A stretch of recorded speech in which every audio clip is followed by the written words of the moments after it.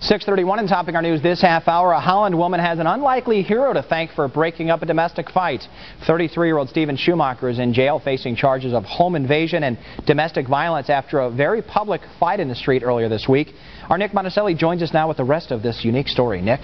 Well, Derek, this all happened on Wednesday night, but now we know who this unlikely hero is, a Pitbull, a breed notoriously known for violence. But the dog saw the events unfolding, a woman being beaten and dragged across the street, and blitzed to her rescue.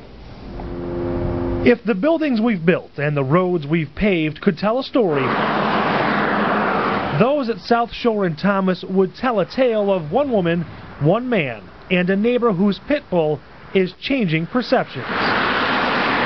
Meet Blitz, who's no fan of cameras, we presume. Blitz is a 2-year-old, 100-and-something pound Pitbull. Yes, the kind many fear. He'll protect us when we need it, but he's a great house pet.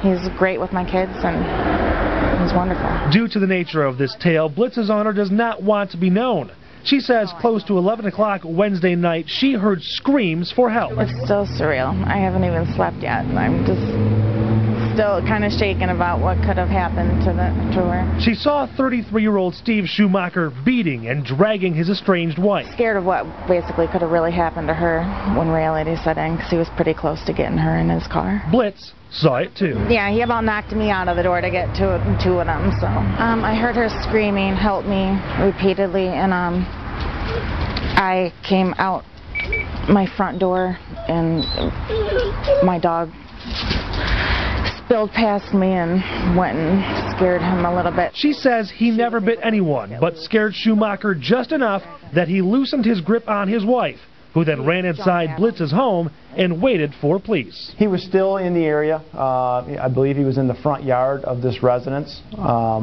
and he was basically taken into custody without incident. Captain Rick Walters of the Holland Police Department isn't sure how long the couple had been separated, but says they were living apart. He went to that residence, broke into that residence, and then confronted her and assaulted her in the residence. What Schumacher's intentions were are still not known.